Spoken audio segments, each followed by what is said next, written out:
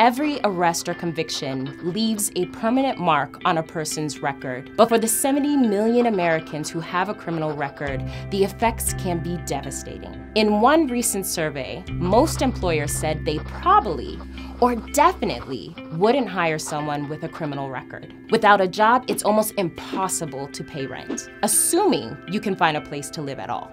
Many formerly incarcerated people report being denied housing because of their criminal record. And it doesn't stop there.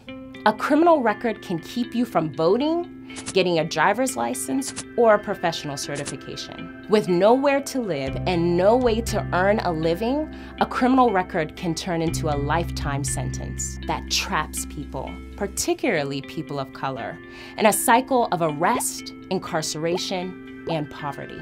That's not fair, just, or smart. But cities and states are starting to interrupt this cycle. Many cities have stopped asking about criminal history on job applications, giving everyone an equal shot at employment. Mayors are launching offices to help residents overcome the barriers of a record, connecting them to jobs, housing, and other services. And most importantly, mayors are finding smart ways to keep people out of the justice system in the first place. Cities like New York and Philadelphia have decriminalized minor offenses, so disorderly conduct and littering will land you a ticket, not a permanent record. From Seattle to DC, cities are swapping the war on drugs for fair laws and fair enforcement so that the punishment fits the crime.